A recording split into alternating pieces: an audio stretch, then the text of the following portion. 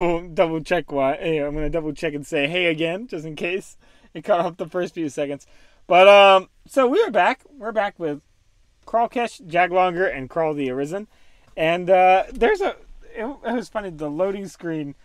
Whenever I alt tab to check on the OBS, and I don't know if other people have this, if other people use OBS and stuff like that, but they record the loading screen would not go. I changed the setting in OBS and I found so I was like, okay, so the loading screen for some reason when I alt tab it doesn't like it, and then I'm seeing an OBS it changed to Kenshi. I'm like, oh, it's working.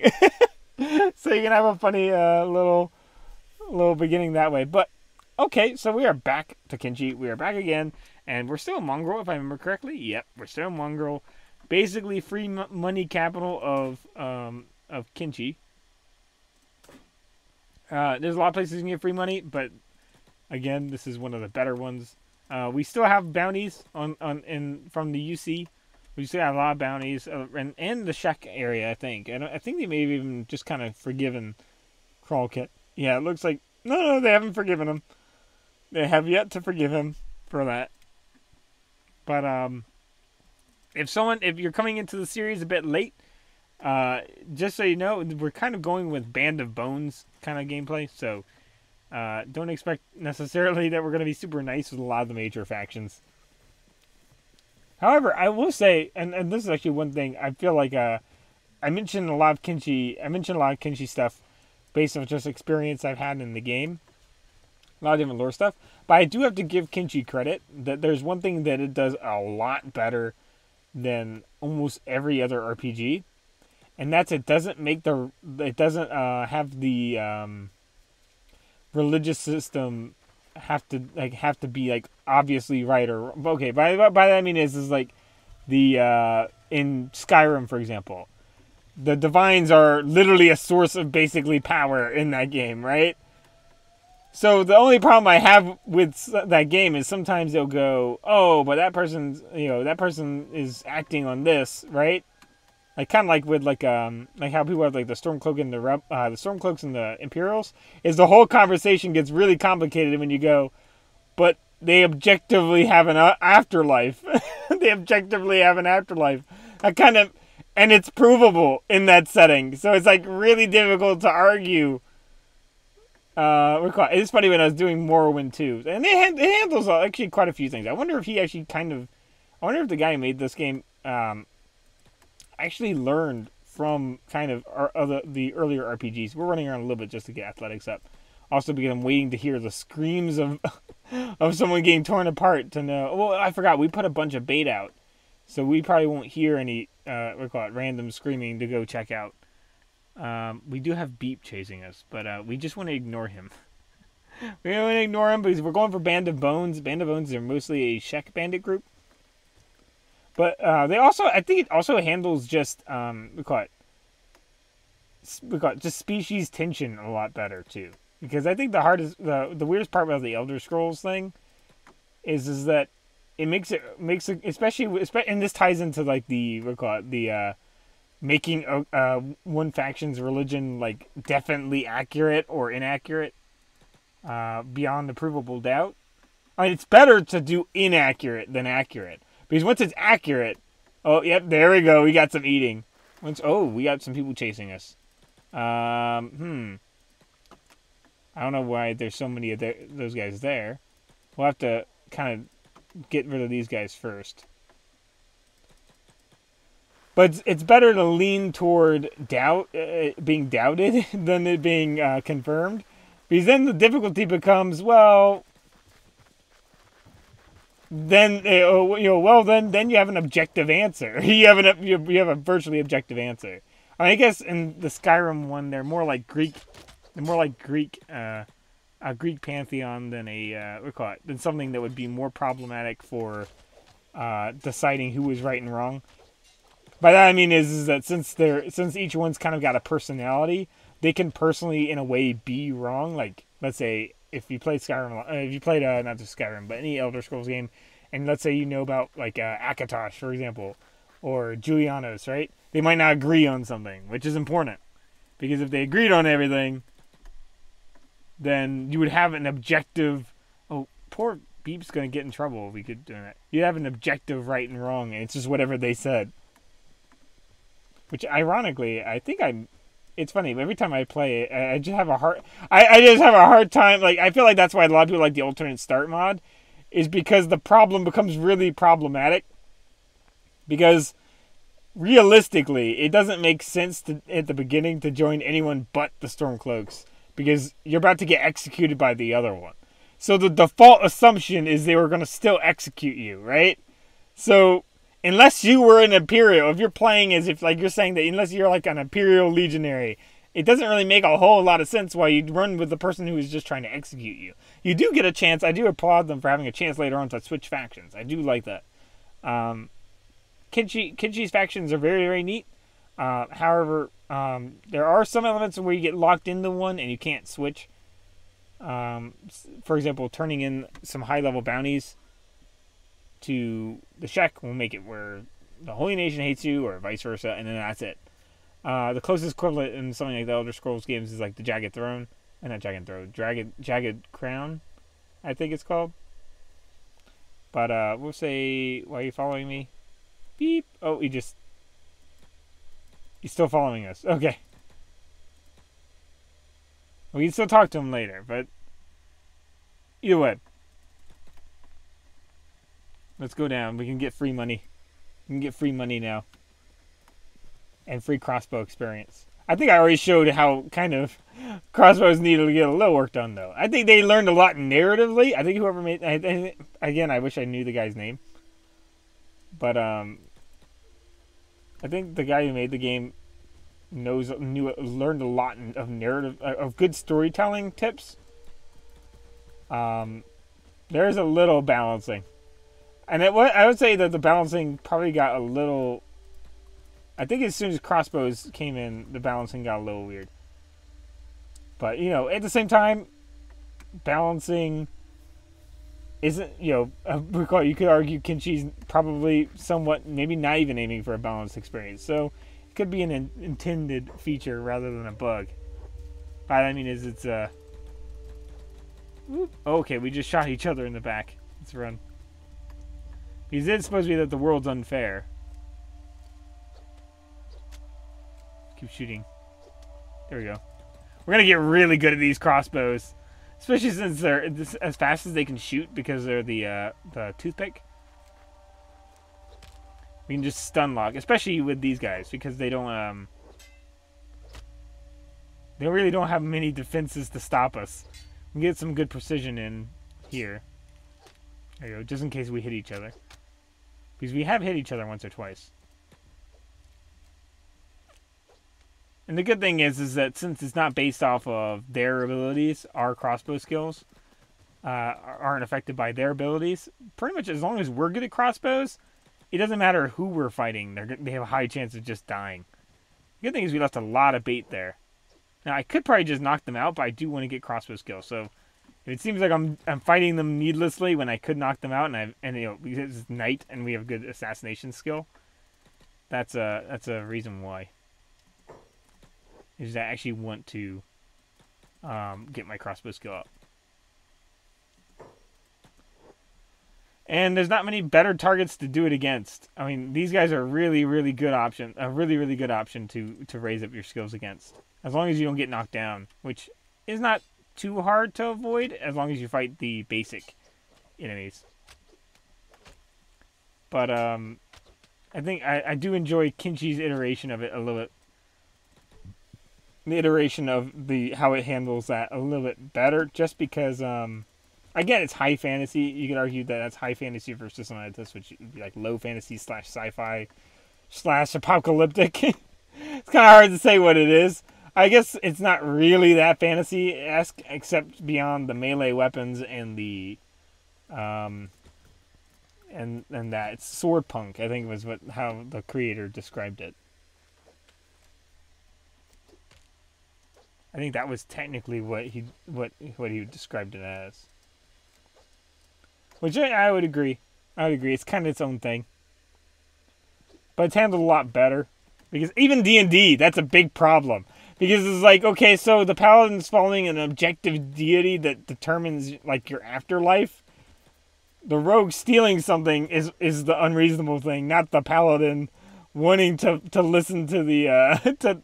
It would act like the rogue's the reasonable one and the paladin one's not. And I play rogues. That's the irony. I play as rogues all the time, but I play like a rescuer rogue, where basically I have a whole grapple. I should try to print that out at one point. Now that's Pathfinder, but I basically had this whole rescuer build. It's entirely built on having people evade grapples, because the GM we had at the time only wanted to ever use grapples on people. Right? It was his favorite mechanic in the game, apparently. By that I mean he just used it all the time, so it just came up all the time. So, and we had some fun time. We had some fun ones, but it was a lot more fun once we had that build up and running, because then we had some countermeasure.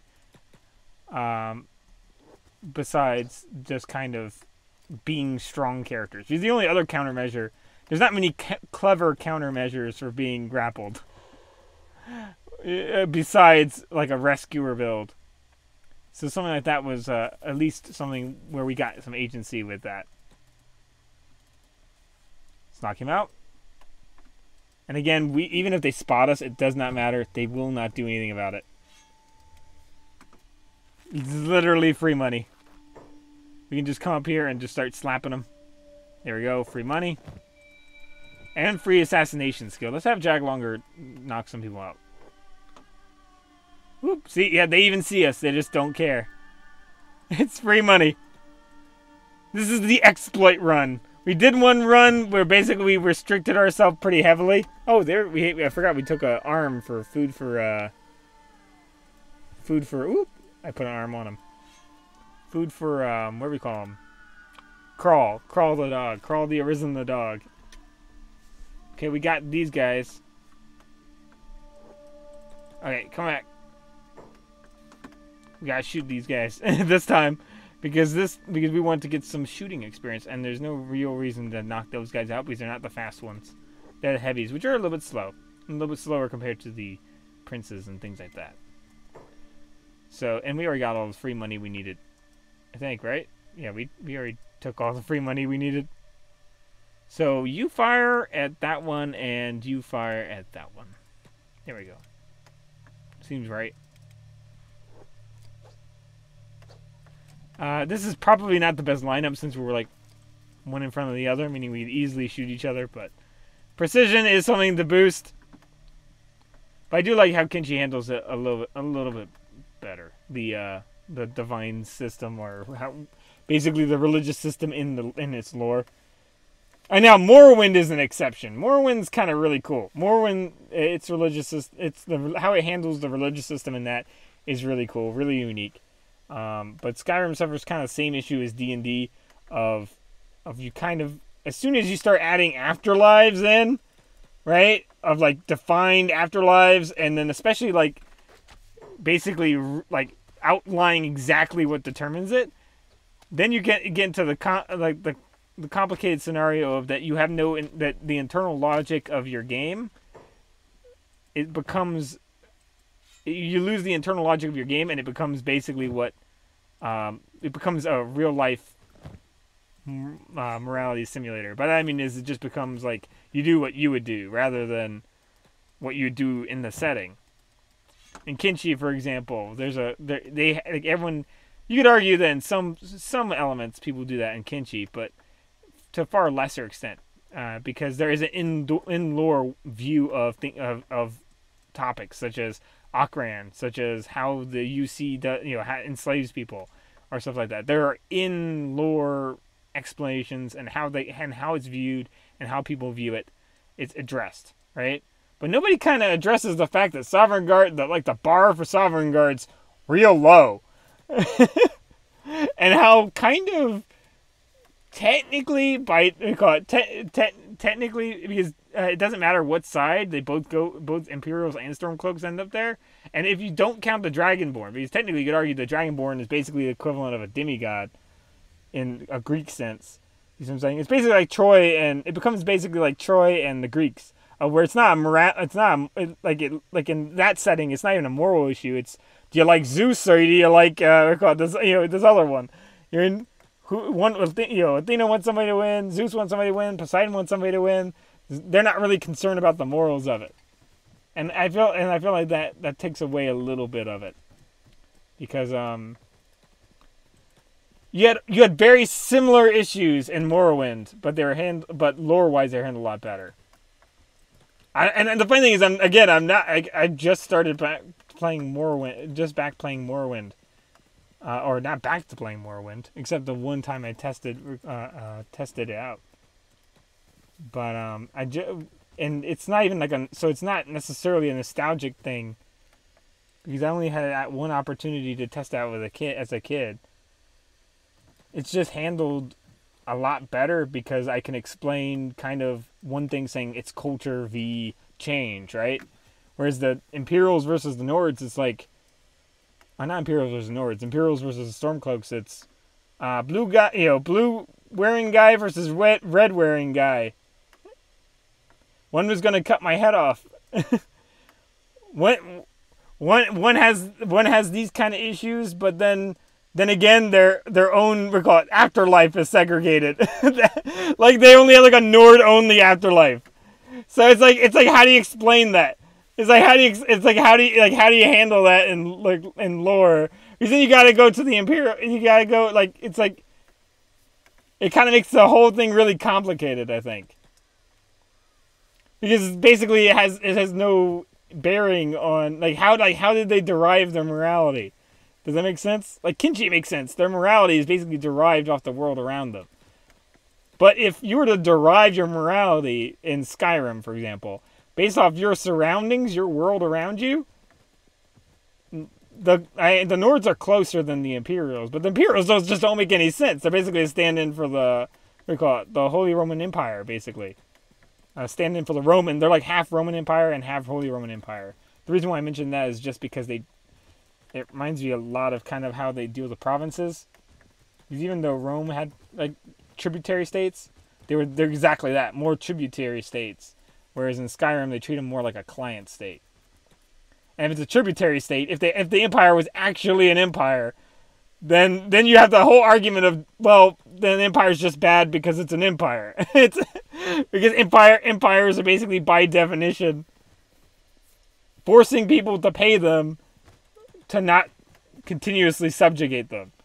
It's like nobody reads what empire means. An empire literally can't be good. You literally cannot have a good, modern view of an empire. You can't have a modern, good empire. It's just not possible. Because now you could have a good empire if you're going from if you make it what do you call it? That it's what was I trying to say? You could have a good, if you're for example, if you're doing a fantasy game, right? Which you could argue it is, that is what Skyrim is, right? But they don't act like a medieval empire. They act like a mixture of the Roman Empire, but kind of almost like a modern government. And they have kind of modern sensibilities, which would make being an empire bad. So I just don't get it. I don't know. I love the empire in every other Elder Scrolls game, but in Skyrim I had a harder problem with it more recently. Because the more and more I realize that, I'm like, it feels like I'm helping the Empire a lot more because of things I think in real life than anything that you could come to conclusions on in the game. Which is, the point of the game is it's a role-playing game. You know what I mean? If you're playing an anti-slaver in Kenshi, it's because you can easily justify your character hating the slavers of the UC because of someone, them taking you when you're down immediately, right? There's an obvious consequence. You're not special. You're subjugated to that, right? You're subjugated to that if something bad happens to you. So you can derive that with your role playing, right? That's not so much in some other games, and it's really sad. And believe it or not, as much of a hard time as people sometimes give Mass Effect, it technically had a good description of its right and wrong system. It didn't even say good or bad. It said Paragon or Renegade. And it was more based off of Wild West archetype of the white hat versus the black hat, which is like the hat that the anti-hero, which is another term for like the anti-hero or the squeaky clean sheriff, right? The anti-hero would always have a dark hat, and dressed in dark clothes, and the squeaky clean hero always wore like the white hat. Like you can see it like with the difference with Clint Eastwood and John Wayne and stuff like that. John Wayne being more squeaky clean sheriff, and Clint Eastwood being the oh, we ran into a pack of them. That's a huge pack of them. Huge pack of Fogmen. We're Fogmen hunters, I've realized. We're literally Fogmen hunters. I didn't think I'd see the day where I'd become a Fogman hunter. Oh, there we go. And like it kind of feels like we're actually becoming hunters of them because we're basically chasing herds of them. Admittedly, just to fire into them for training, but since we run faster than them, there's just nothing they can really do. Hopefully, you guys enjoy that gameplay because it's funny to watch. But is it balanced? I don't know. I feel like they have I don't know how much. I don't know. But, Kenshi does have an argument of where it's unbalanced against you sometimes. Sometimes it just does unfair things to you. And sometimes you get to do unfair things back. Like you're limited on how many people you can have in your faction. Whoop. Pretty extensively. Whereas enemies, you can just have hundreds of them. So you could argue there's a level of where you get away with some stuff, but then they get away with some stuff. But I like Skyrim. I always enjoyed Skyrim. I was a little bit tainted opinion toward the beginning because it literally was bugged, and I couldn't play it when it first came out. I was super excited for it because I loved Morrowind. But and initially you don't really see some of the storytelling problems until later on, and you're like, I mean, technically, when you really think about it, if it wasn't for Alduin, right? Basically, with the storytelling in the world, it's really actually hard to justify the Imperials. It's actually, without going into a real world argument, right? Woo! Get away! Get away! Oh, that's not good. Okay, let's pick. Where'd she drop? Okay, let's pick her up. They're going to try to pick her up, but we can do it before they do. Okay, let's pick her up and run back. And let's throw her on the Shinobi Thieves Tower bed. Because you have to think of it this way. Their literal afterlives are divided. So it's like, well, I mean, when you think about it, when you have it that way, basically their entire world around them is set up to have them believe something that is not really good, not good at all, right? But literally, they're like literal, we call it, basically godlike figures, which is like the Aedra and the Daedra, right? Basically are setting themselves up for failure in that. So you got to really say that the bad guys of Skyrim are not really the Stormcloaks. It's the Aedra and the Daedra. It's the Aedra and the Daedra, really. Because they're like, let's set up a system in which we basically encourage them all to hate each other. So you could so it's really hard to say that. Now, technically, the good guys in Skyrim are very clearly whoever the Dragonborn helps, just objectively. And the reason why I say that is because if you look from a perspective of, in a setting, whatever divine figure there is, if you look at it from whatever divine figure or whatever figure made the world, if they determine morality, then the Stormcloaks would be right if nothing happened, but the Imperials would be right if the Dragonborn helped them, but the Stormcloaks would be right if the helped them, if the Dragonborn helped them. It's weird because basically it goes into Greek mythology in which basically morality just goes out the window because you basically have Zeus, the Zeus figure, doing a whole bunch of random things, and so morality kind of doesn't really associate in a lot of their stories.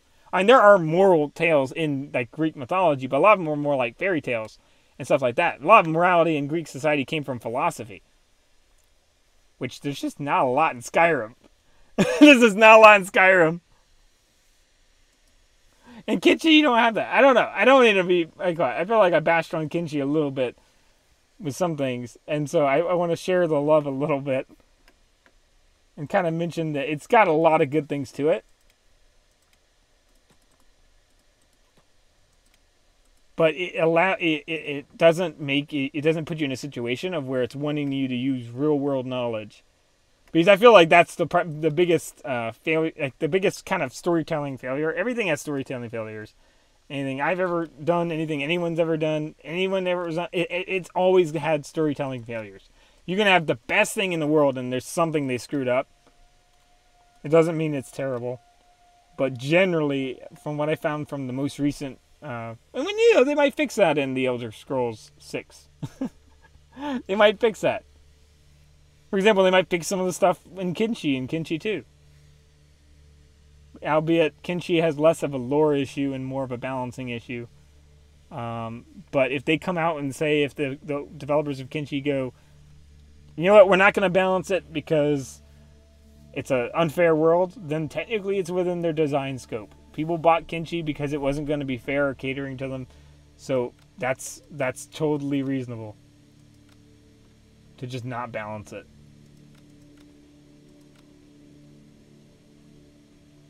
Because there are other ways that's balanced against you.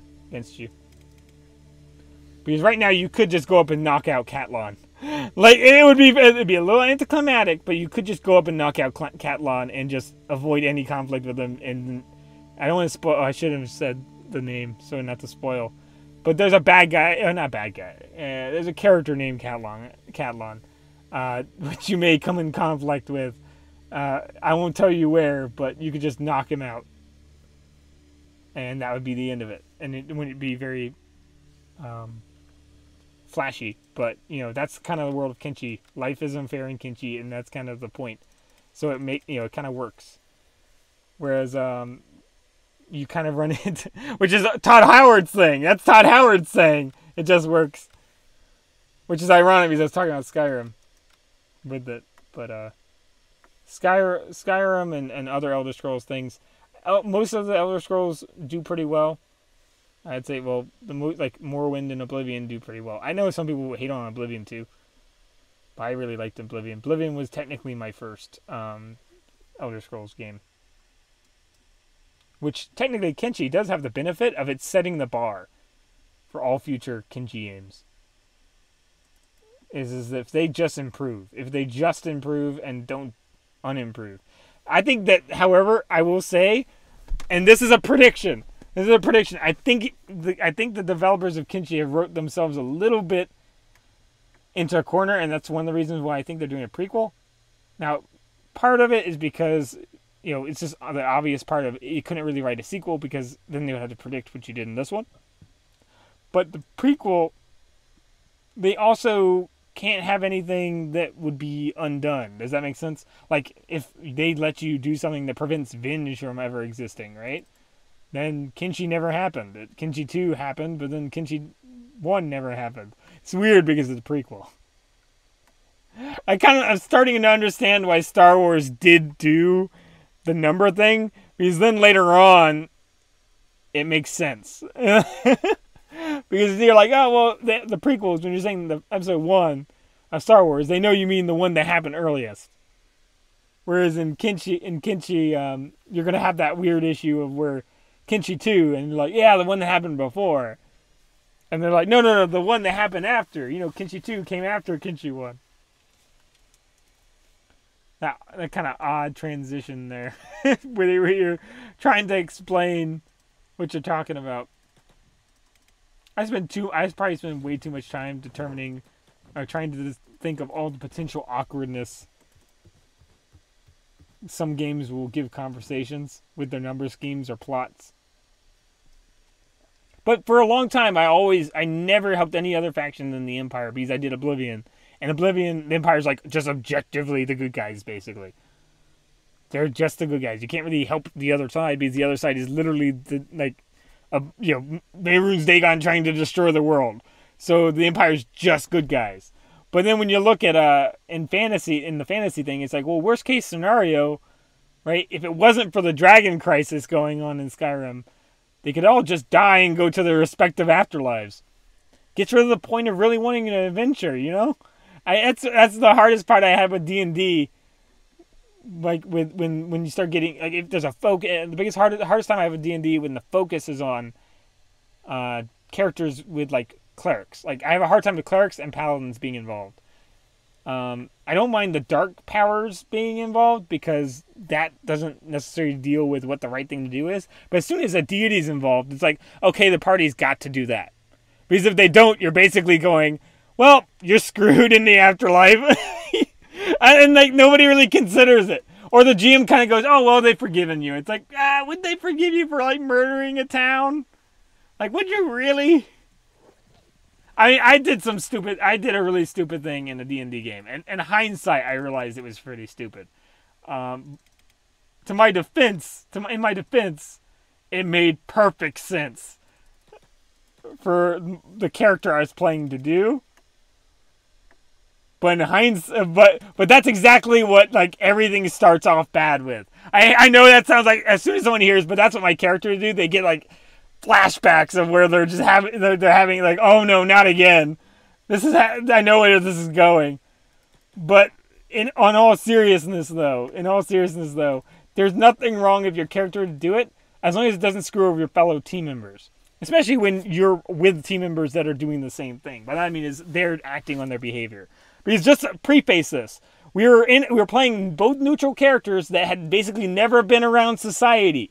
Prefacing it, never been around society. One person was lost. Okay, one person was I was playing a drow that was lost, literally was betrayed and left, and he was a drow druid because he was supposed to be a fighter initially, and then he got abandoned in a cave. But he got betrayed basically he got betrayed and abandoned because he's a bodyguard because they basically have like a matriarchal society and they have houses, and so since he was a dude, all he could really be was like a big bodyguard or turn into like a drider kind of thing. But so that was what he did, is he was the bodyguard, but then he got abandoned in basically the Underdark, and he basically ended up becoming an Underdark druid because I saw the Underdark druid and I was like, I want to do an Underdark druid. And I just basically argued he just lost the evil from being in drow society that is typically, a lot of drow society it's just a very, very, very heavy evil bend toward it.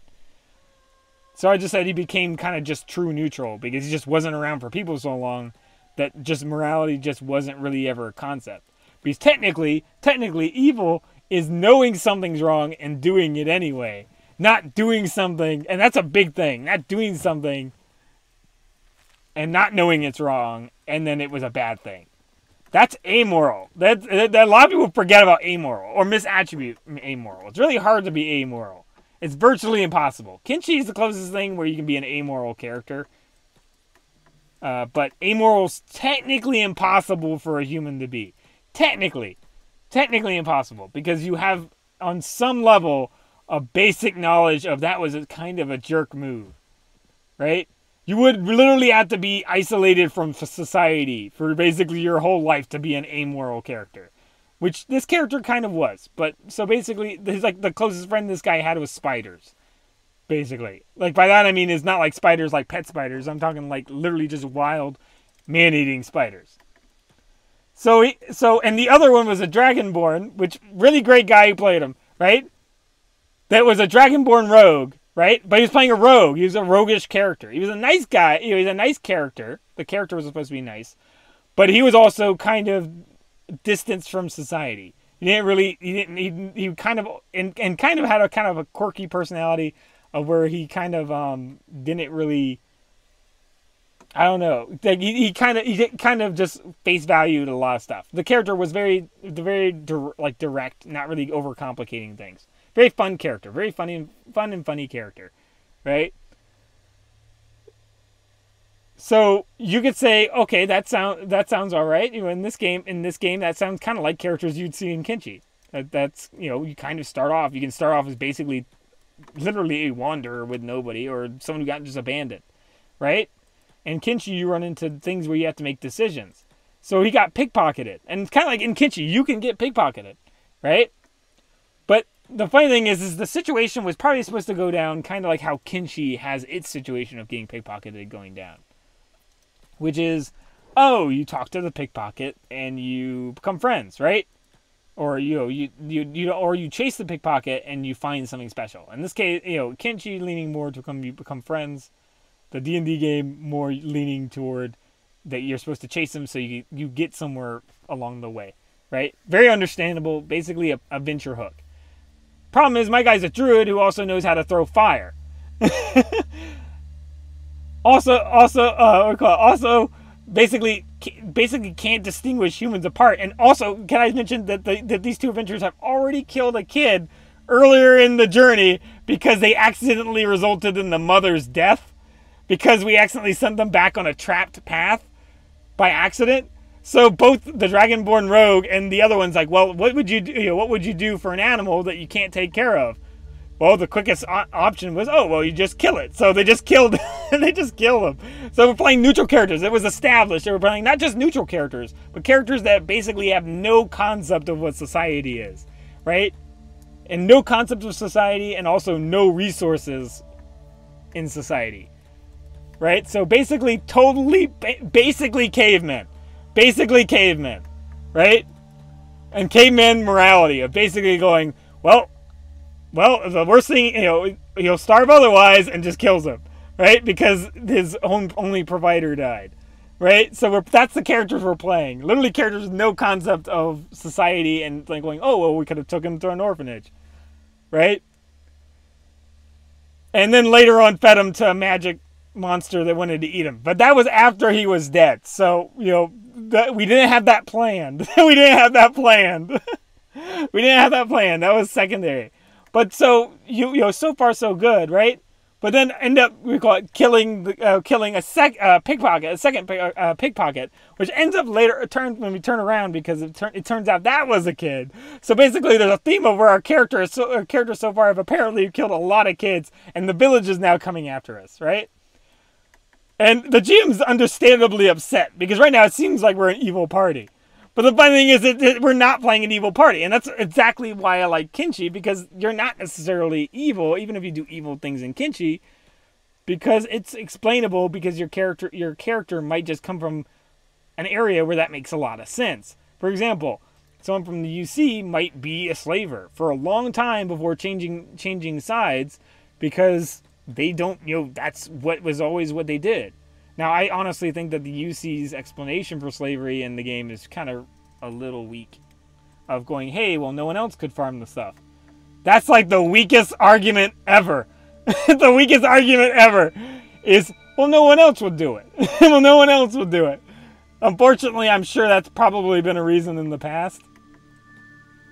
Let's go hunt these guys. I've been waiting for them. But it's probably the weakest explanation I've seen in any game ever. And that's why I have a hard time with it. UC's hard to justify because they basically call themselves evil on a daily basis. At least technically the Holy Nations got better propaganda than them.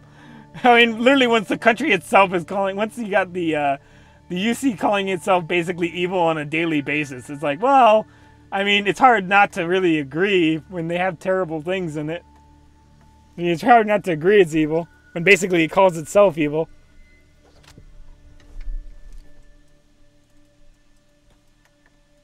So the UC is hard to really side with.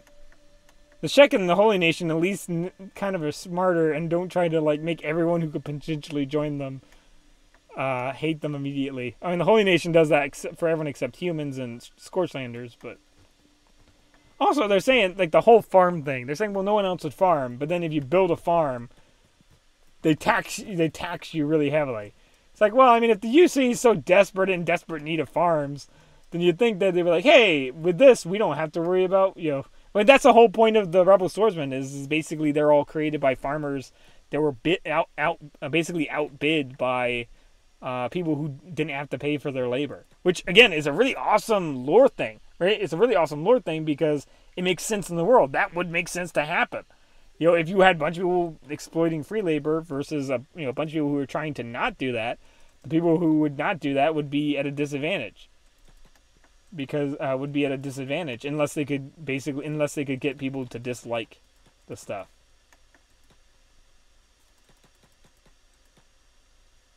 So Kenshi makes sense as a world. It just makes sense a lot as a world. I like it. It's funny. We talk more about philosophy and stories and storytelling than humor necessarily. I see myself as a storytelling stream. How about that? Not a comedy stream. We're a storytelling stream. Storytelling and workshopping stream. A lot of streams are funny, and we'll have funny moments. But we're a storytelling stream. For sure. We actually do, and this might sound a little mean, but we actually do game criticism. But okay, the reason why I said that might sound mean is because technically that's what YouTube, not just YouTubing, but streaming or YouTubing or whatever you call it, is really technically, it's technically all your stuff through that is coming through basically the idea that you are reviewing it. You can review it in a funny way, but technically there's the idea that you are reviewing it. So consider this my review. Consider this my review. Is Kenshi has a really well made story. Not not necessarily like super blockbuster twist, not the super blockbuster twists, but that's virtually impossible in the kind of game it is, because that's for you to do. Because you're the main character. Can't really have a twist without it. Or can't have tons of twists. There are some twists, but you can't have some serious twists when you're limited like that. Also, when it doesn't keep track of every single choice you make. With a vague reputation system, it'd be very difficult. Okay, we're gonna get hit. Okay, hit them back. How about that? There we go. I've been waiting for... I have not seen people getting snacked on lately, which is how I make my money. If you're wondering what we're doing, is we're making a lot of money so we can get recruits. We're going to need a lot of money to do it, unfortunately. We're going to need a lot of money. Because as you saw from our last stream series, we did not have a really easy time with money. Money and food was tight because we had recruits, but not many ways of making money, and not a lot of stored up money, and we spent a lot of money. Oh, can't afford it. So let's go to another shopkeeper. But we need recruits. We need recruits pretty quickly, too, because otherwise they're going to miss out on all this leveling. But, if we get some crossbows, the volley won't matter. It literally becomes basically how archers realistically... so archers realistically were mostly used for a volley fire, basically with the idea that you shot just a bunch of arrows and somebody hit. Aiming wasn't that important. I know people want to say how great of a master shot certain historical figures were, but it really never mattered. Very rarely did a single archer matter. There were times in which a single archer mattered, or was a big morale boost, right? Or shot something really important. But oftentimes it just never really mattered that much to be that good of an archer. It mattered just if archers mattered, it mattered because you had like a ton of them. And because you had a ton of them, and you just dumped them onto the battlefield, and then they just kept firing and firing and firing until they couldn't fire anything else. Or run away if they got attacked. Because a lot of, especially Central Europe, where they didn't have professional archer armies, if they did have archers, they were generally just skirmishers, where they basically hired on, and if they got attacked, they'd kind of just run off. Like, that was kind of the idea. That was kind of they weren't really expected to stick around. They stuck around, it was kind of like, what are you doing? It's, we kind of just wanted to just shoot a little bit and run. Now, Romans, if I remember correctly, Romans may have had a better... I used to know a lot about Roman history, but it's kind of died off in my memory. I learned a lot about it, and then it kind of lost a lot of the information in my head. See, if you see the reload time here, it's 270. Then we could shoot a lot farther, 270, 410, versus, the longest with that one is 3 seconds, and it's 140. And that's the specialist version, which is equal to that. There's a masterwork Eagle's Cross. That would be amazing. The only thing is that is not a volley fire weapon. It's just not. So oftentimes, even though the Eagle's Cross is amazing, a lot of times you're often benefited replicating history and going with volley. This is a little short ranged, so this might not be the best volley fire weapon. I would say the Mark IIs and the Mark I's are significantly better, and Rangers. Rangers and old world bows are going to be your volley weapons. If you're playing a single hunter, definitely take Eagle's Cross, Masterwork, 100%. You will love it. I had a crossbow. I had a crossbow character, and that was what he used. Loved it 100%. Played as a hunter. It felt like being a hunter. It was amazing. You had ammunition mattered because you were firing longs. Absolutely amazing. But if you're volley firing, that makes no sense. It basically all it tells me is that you're running around with way too much money in Kenshi. That is literally at that point it's a flex. It's a flex and not much else, because you really, really, really are not benefited that much by having a ton of these because they take so long to shoot. Now the first fire, yes, but if you're firing Eagle's Cross and you fire and you hit once, you're better off just putting in your backpack, taking another weapon out, and attacking. That would work. But at the same time, you could also just, if you're good at crossbows, just have a faster shooting weapon and just run and shoot. You see why I favor why the toothpick is technically I want to say technically the best. It's not the best, but it's technically the best, considering the balancing of the game. Except if you're fighting like beak things, because beak things, you want to kill that thing before it ever turns to run at you. So you've got to kill it in like the first shot, or if it's like one big enemy. If it's like one big enemy, then sure, to go ahead. Eagle's Cross, perfect. But if it's like these guys, an Eagle's Cross would literally be a waste. You'd take one down, you'd be done. Take one down, you'd be done, right? With each hit, you would take one off, take one down. But the thing is, if you hit an arm, the arm's going off, but it's running at you still. It's still going to be running at you. You got to hit a chest shot or a head shot with crossbows. You've got to hit a chest shot or leg shot. You got to hit the legs, chest, or head. If you hit either of the arms, you just wasted your time. You wasted your time against an enemy. It matters for you. If you get shot in the arms, that sucks, because if you lose an arm, that's a loss, unless you don't, unless you want to get a robotic limb, which is cool. And in that case, it's just a monetary loss.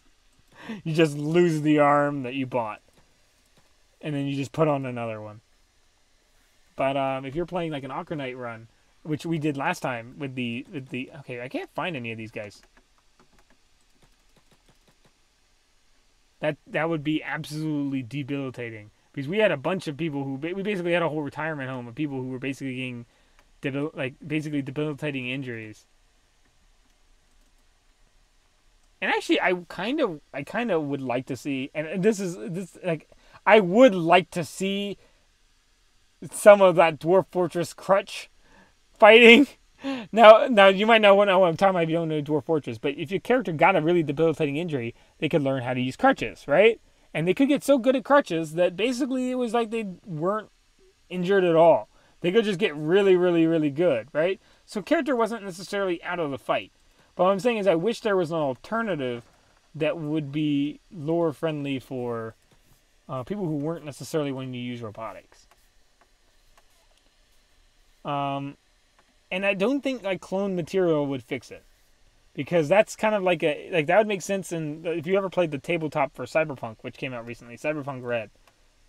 They have kind of that kind of thing going on where you can get like a clone limb, right? But that doesn't really solve the problem of, like, the Aquanites probably wouldn't like that either. When they wouldn't realize that it's a clone limb, but if you're playing as an Aquanite, they wouldn't like it. They wouldn't like it would make sense your character not being a huge fan of it. So you don't have to make roleplay. You don't have to make roleplay effective. I think I've mentioned so many times. I've had to beat that into my own head so many times whenever I touch ESO, because I'm still sad there's no way to play a actual warrior. And people go, no, there you can. It's like, no, you really can't. You really can't. Yes, you can role play playing an actual warrior, but you really can't play a warrior like from the actual Elder Scrolls game. It's not the same kind of warrior. You're playing like basically everyone's, and someone said it best on a forum. I don't know if I would credit them if I knew their name, but they said that everyone's playing a battle mage, and that's just true. It's just everyone's a battle mage. You just have to imagine that basically you're all max ranked Skyrim characters, and basically you just started going into the other skills because you got nothing better to do. That you just gotta headcanon it that way, because otherwise you're just stuck with doing normal combat stuff. And the worst thing is the hope, the idea of hope. You have hope because you're like, well, because a lot of people got hope with Nightblade, right? Because they go into Dragon Knight and they go, okay, Dragon Knight, and then they see all the Dragon Knight abilities and like, that's not really warrior-y, that's more like battle warrior-y, like mage warrior-y. Right, so let's do Nightblade. That sounds like it, and that one seems like it's got the most hope, since you're like, oh well, it's normally rogues, right? And rogues, it makes sense that a magic rogue would have illusion, but there's no way they could make the stamina rogue feel like a mage, but it kind of does. Mechanic, and I know, we call it. I know that some people will really defend the game because it's not a bad game. And I think that some people defend things because they like the game, and they don't want it to be what marks it as bad, right? Like, I play a lot of, like, Black Desert Online, and trust me, you hear a lot of stuff when you're playing that game. You hear a lot of people just trash talk it, because it has a lot of, like, money shop stuff, right? But you don't ever need to use it, right? You don't ever need to use it. Because I've never used the money shop thing on BDO. Kind of like I did in Star Wars do the what do we call it? Because it was originally you had to pay to play, but I have literally not had to do anything. You had to pay to play, so technically if you count that, then yeah, you paid for it. But besides the entry, besides that, I've never had to pay in like the pay shop in virtually any free MMO, right? But I'm more willing to deal with me personally. I'm more willing to deal with a microtransaction than I am to deal with me not being able to play the way I want. If that makes sense. And if that means I don't want to play with magic in a game where I never had to play with magic before, it was never required. Albeit, enchanting items depends on if you count that. I mean, that's what I love about, we'll call it, Kenshi again.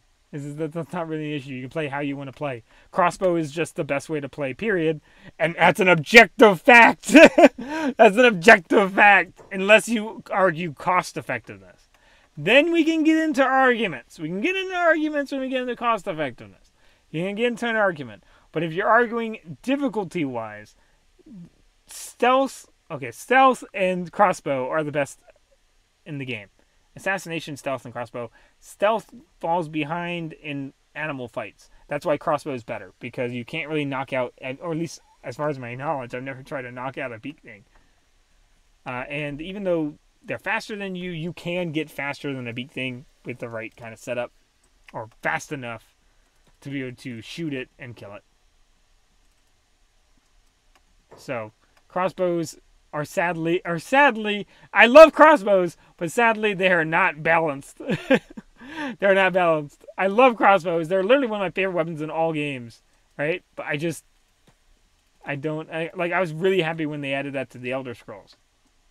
I mean, and originally I think Conan Exiles was supposed to have crossbows and stuff like that. So crossbows are definitely one of my favorite weapons in games. Just because they have a lot of practical things. Especially, I think it started because a lot of games with guns that had suppressors, it just felt silly that they couldn't hear you, because if you ever have heard a suppressor, or like have you ever seen someone show how a suppressor sounds? Like, they'd know you're there. They'd know you were there. There's just no way they wouldn't know you were there. Maybe like eventually one day. But a lot of like where they're showing like old guns with old suppressor, like older suppressors, there's just no realistic way that people like right next to the person when it's obviously no, you did it. Did we forget to pick up a head? We did. Where is the head? The head of a fog prince. I see blood. He's around. Oh my gosh, that fog heavy was really tanking it. Toughness does provide armor, so that there is that. Wait. Is that the fog prince? He's dying. That means he still has his head. There we go. There we go. But I don't know. I think fantasy as a genre as a whole has got to work out some issues. Just really, really got to work out some issues. It needs to sit down with a bunch of other people. Basically, a lot of people doing different fantasy works need to sit down and make some kind of decision. Some kind of decision. Because some things just don't make sense in a lot of fantasy stuff. Big issues that need to solve for fantasy stuff that sci-fi and apocalypse have worked out. A, how are you going to deal with we call it moral issues?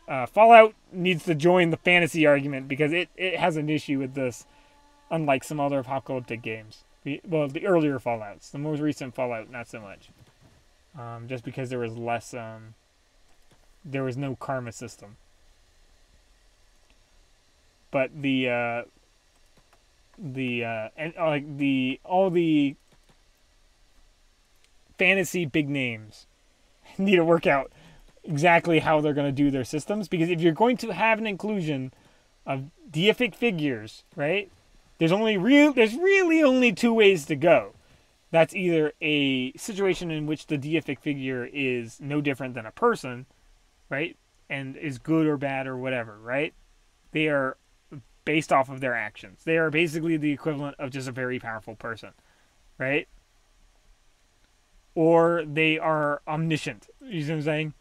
They're omniscient and either omnisciently good or omnisciently evil. Because otherwise it gets confusing. Because that's how Skyrim is to me. I think Morrowind made way more sense because they went with the Greek pantheon perspective.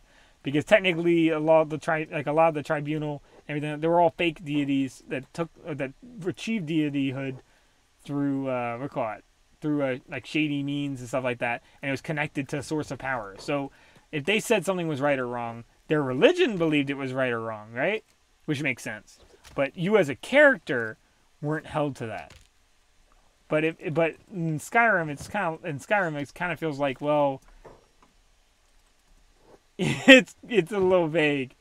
It's left a little vague. That's why I've always really liked a lot of the anything surrounding the. And it gets funnier with the Argonians. The Argonians have the best time. The Argonians have it the best off. Okay, when I say that, I mean the best off narrative. Like by narratively, I mean in lore-wise. Because it's with the Hist. Very simple to explain. Totally understood it. Only needed to hear it once to know what it meant. I got what the Hist was immediately. Got what it was. Right? Needed no help to understand what the Hist was. As soon as through just learning what it was, right? Didn't take a lot to figure out what the Hist was. It was understandable, right? And it doesn't have to be confusing. It doesn't have to be easy to understand.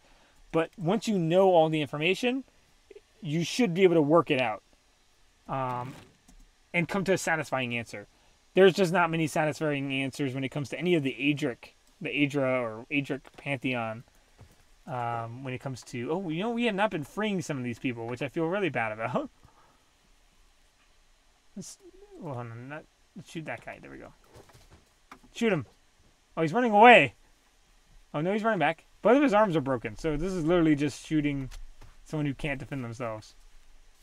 Feels a little bad. I guess you could argue that Kenshi was never meant to be balanced because this can happen. You can literally run into a situation where we're just blasted both of his arms off. And we're just, it's just target practice at this point. We'll let that guy free in a second, but we'll shoot this guy first. He's dying. He can't actually hurt us, so we're going to free this guy. Hey! Hey! Don't take a bite out of him! There we go. Or her? Don't take a bite out of her when we're letting him go. Woo! It skedaddled. I don't know if I saw that. Woo! Slid. We're gonna help you before you die. Being eaten alive somehow. How are you being eaten alive still? We're helping you. We're trying to, at least. At the very minimum. Oh, gosh! I zoomed out and I just immediately saw that guy coming from the back of our head. Okay, go ahead. Get him. Oh, we got more people. I didn't see the other ones. Oh, hold on. If I'm going to zoom out, there's going to be an army. Yeah, there we go. I'm going to zoom out, there's going to be an army. And that was exactly what happened. We tried to free them. She was almost free. We can't say we didn't make an effort. When Kenshi, I feel like I have more agency over my character than some fantasy games. Some fantasy games, I don't... Oh, if you consider this fantasy, I don't know, sword punk, whatever we want to call it, I feel like I have more agency of my character in a game like this. Because I make my own explanations of how it happens, and there's not an in-lore deific figure besides Okran, which you could argue. But basically, you can choose to subscribe to Okran or not. It's not told to you whether he's absolutely exists or doesn't exist. Besides characters, whether you trust them or not. Which is exactly how I want it in games. I get you can't play a cleric in a game like that. But it doesn't make sense to play a cleric in a game in which you are going to be put beside characters which don't even acknowledge your powers. If that makes any sense. Right? If that makes any sense. So, for example, again, in D&D, the only way I was able to make myself feel better about doing and like, having to explain that was basically either playing warlocks or rogues. That's pretty much always what I played. And I know that it's like the edgiest too. And the funny thing is a lot of times I found that in a lot of games I just play the edgiest thing so that no one else does. Because I know that I'm the only... I know that at the table I will generally be one of the only ones that will make their rogue a rescuer build with a grapple hook, right? Rather than Batman. I did make Batman, basically. But what I mean is, Batman, I'm an orphan and who lost both his parents, Batman, and not Adam West Batman. That Adam West Batman is what I emulated. Of where you can't hide a bomb anywhere. You can't throw away a bomb anywhere these days. He's trying to throw the bomb. He's got the cartoonishly large bomb, and he's trying to find where to throw it. And he goes one place. There's like a place with a tuba. Can't throw it there. He's got a what was it? Then he goes to throw it off the dock, and there's a boat that's sitting right there. He can't throw it off the dock, and he acts like it's casual. He's like, oh, well, can't throw away these things anymore. It doesn't seem like there's anywhere to throw them.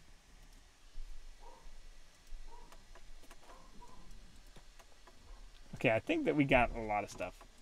I think we need to sell them ahead. Got a lot of experience. How are we doing on experience? I need to probably set a limit on how far I'm willing to go before we need to start moving into some new ground.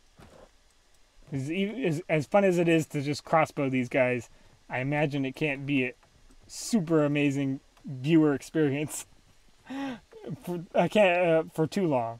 It's fun, I imagine, for a while, but I can't imagine for too long. So we'll find some new people to shoot at. But I always emulated the Adam West Batman or an H.P. Lovecraft character.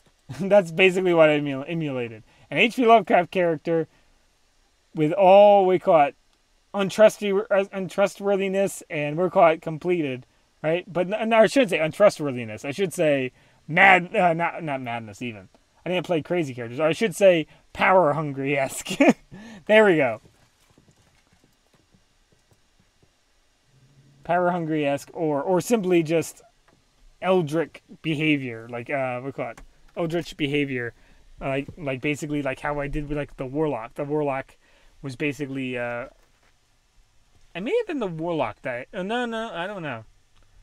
But the warlock, like I played a warlock who wouldn't you call it. I played a warlock which was on a search for power and care, nothing else but power. Basically like a Telvanni mage, if you played Skyrim. Basically a Telvanni mage character, right? Which I did 2 drow characters and then I did a dwarf character, which the dwarf character was amazing. If I've ever one of my friends that played with my dwarf character was really, really, really, really funny. I ended up accidentally naming him the same name, not knowingly, of basically something from Warhammer 40k. Did not even know, but in hindsight, it was kind of funny that he was. Which basically he was just that we call it. Is the GM when it basically told me that in his lore, in the lore of the world that he had, basically the dwarves basically fought off supernatural things. That was basically what they did. So I just made them just all about being clever. Like I used all the items that were unoptimal but were really good. I get brought back the grapple hook. Use the ball bearings. One of my favorite things in D&D is ball bearings, just because they are just hilarious. Number one, to use. Number two, amazingly smart for an adventurer, for who's a non-magical or who resents magic, to replicate a magical effect. Amazingly good to replicate, right? But a lot of, and also I think that one of the fun things I think that they really should have done in Skyrim is if they really, really wanted the Nords to not like, let's say, the Dark Elves and all of them, if they really, really didn't want them to like them, they should have just gone the Kenshi way and had them fight them. I know that seems a little bit like taking the extreme, but at least then it would have been a more dichotomy, because the factions in this are very, very different. Whereas the factions between the Empire, differences between the Empire and the Stormcloaks is sadly kind of weak sauce. It's kind of weak sauce. It's not very strong. And again, as soon as you start adding in that divines are basically 100% provable, divines and afterlife are 100% provable in the Elder Scrolls world, you're literally more evil for using a soul trap on a person once than you are for joining any faction. Because even with the Dark Brotherhood, there's Sithis, and Sithis is technically a divine-esque being, right? So you could argue that technically, even if you're working for a dark deity, you could argue that dark deity may, if it was in the process of making the world, right, could be a element of the world just the nature of the world. So you could offset all of the bad things onto the dark deity, and then go like, well, that's how the setting is. Kind of like how with Warhammer 40k, the Space Marines are often the good guys, quotation marks, not because they're the good guys in real life. They would probably not be very good guys in real life, because a guy going around like a tank and shooting everyone who doesn't say likes the Emperor is probably not going to be your friend. Ooh, we're sitting down. But rather because in that setting, that's what good is in that setting. Good is that in that setting. And I feel like in Morrowind, they did a lot better establishing that. And in Skyrim, they kind of went, let's have the factions be kind of weak argument against each other, and kind of undercut the entire Civil War debate, the Skyrim Civil War debate, and undercut it entirely by having the dragon issue, and also by having the divines issue. The fact that both of them end up going to Sovngarde, despite whichever one you fight, but then only the Nords, kind of helps the Stormcloaks, and kind of helps the Stormcloaks and the Empire. But it kind of, in fact, if anyone comes out on top in Skyrim, it's ironically the Thalmor, because I think all of them are supposed to be elven deities first, and they're technically arguing that they're the ones who the elven deities like. So them and Khajiit, because I think they said like Khajiit, like that. I think that's what came with ESO, where Akatosh is like his favorite people are the Khajiit. So right there, that's basically that one of the divine beings is basically being a favorite, playing favorites. And not to mention Azura basically plays favorites with the Dark Elves. So it kind of had a debate that doesn't make sense for the setting, because in the setting, the literal deific figures are doing that. So it doesn't really make a lot of sense that the Empire is going around going, well, they really shouldn't be mean in this regard, right? That makes sense in real life for sure. But when your literal deities are going around going, that's that group of people, I'm going to help them out, and I'm going to mess them up. Like, Azura literally curses all of the Dunmer. Literally curses all the Dunmer after helping them initially. Literally curses them. So, like, it's really, like, you could, like, in lore, it'd be very, very hard to make that real-world argument that totally makes a lot of sense. Real-world argument, it's definitely, like, the real-world argument is obvious, right? But in the lore, they're screwing it up at every opportunity by undercutting it with the fact that the deities are just objectively real. They're just objectively real, and they're doing the very things that the human characters are saying are not nice. Because if they follow them, then technically, doesn't that make them wrong because they're saying that their deity is wrong? I don't know. The Arcanites make way more sense than the Empire even, because at least the Arcanites are good and bad entirely based off what their beliefs are, whereas the Empire is like, we follow this pantheon, and then we have this set of beliefs that we mitigate it with, right? We mitigate it with this set of beliefs that we just have as a culture. But then the elves are, but the elves are like, but the elves basically and them both follow the same pantheon, and then they're getting in a fight with the elves, and they're like, well, that doesn't really make sense. It doesn't really make sense. I don't know. Maybe someone else knows more about Skyrim lore than me, but if I relate it to Kenshi, I think that Kenshi's is way easier to relate to, because you're not running around in a world, and I guess that's a subjective opinion. But in real life, there's arguments of whether something's real or not, right? It's very difficult to objectively prove something to somebody, and even if you were to try to, and you thought you did, you still they could very easily find something to say, oh well, this proves me right? Elder Scrolls, that's robbed from you. That's totally robbed from you in Elder Scrolls. You have no counter evidence. There's definitely divines. They're constantly, you literally in Oblivion watch one. You literally in Oblivion watch one and fight a Daedra, right? They're objectively real in the Elder Scrolls. So you totally make them the entire arbiter of right and wrong in the lore by doing that. Meaning that technically if you use the real world argument, then you're saying the in-game deities are also bad, but the only people who could technically communicate with the in-game people would be the in-game deities. And so it becomes complicated and weird. Whereas Kenshi, it makes perfect sense. Holy Nation, you can love it or hate it, but they have a set of values, and even if they're hypocritical, it's portrayed that they're being hypocritical. They are being hypocritical in the game. Whereas in Elder Scrolls, it kind of just glosses over. It doesn't mention if someone's being hypocritical. I mean, I guess they did better with the Stormcloaks by saying, by saying the whole thing with Kinnerath, that Ulfric was being hypocritical by using the shouts, right? So they did that. That was great. But Kenshi is a lot, a little bit better at having more about that. So I don't know. I've talked about how great Kenshi is. Now I feel less bad for trashing it other times. So hopefully that, if you didn't know a lot about Elder Scrolls or Kenshi lore, and you wanted to know, I don't mean to be trashing Elder Scrolls lore. Elder Scrolls lore is really fun, but I think that as the games went on, to raise the stakes, they ended up screwing up your RPG elements. Basically, there's basically, if you're a follower of, let's say, Mara or something like that, you're not objectively good.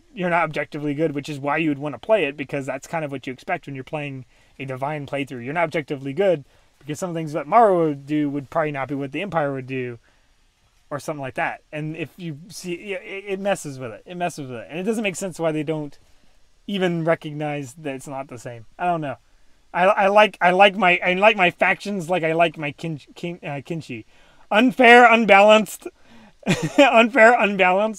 and with no explanation beyond just learn it through stuff, and not characters that are kind of portrayed in lights that just make it hard to understand. Also, you don't have to deal with starting the game with having to make a faction choice.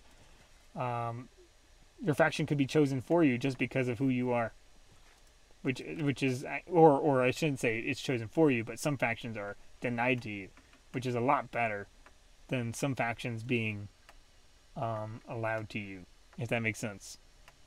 A lot better to be had to have it where a faction hates you than a faction saying, oh well, if you did this many things, you're on our side. Doesn't matter if you listen to anything we said, you're on our side because you helped us enough. it makes some sense, but when you start dealing, especially in Elder Scrolls universe, where basically the smartest thing to do is die, that's literally the smartest thing in the Elder Scrolls universe to do is die before you get soul trapped. That's the smartest thing, because there's an objective, and again, in Elder Scrolls, there's an objective afterlife that is, in the Elder Scrolls, there's objectively provable. So it just makes it like, well, why doesn't everyone just jump off a bridge and then just go into the Elder Scrolls afterlife? It destroys the entire intensity of it. Whereas an Ocarina character could have a crisis of faith. You know, I could go and fight, go into the Black Desert, right, and fight all the robots, but at the same time, I know I'll die, right? So you have the character who's like, oh, well, do I want to die that way, and then that just be it, and then you're not given a proof whether that was confirmation or not. The character has to be. It's either you think that he was objectively right, and you think that he got, the Ocarin's real, or you think the Ocarin's not real, and then it's a tragedy. The character did all those things and went off to die for no reason. But that's entirely in your view. It's rougher when you undercut it by basically playing the middleman and going, well, no, both of them are kind of good. They're both kind of good. They're both kind of good, and they don't have any consequences. They don't have any consequences.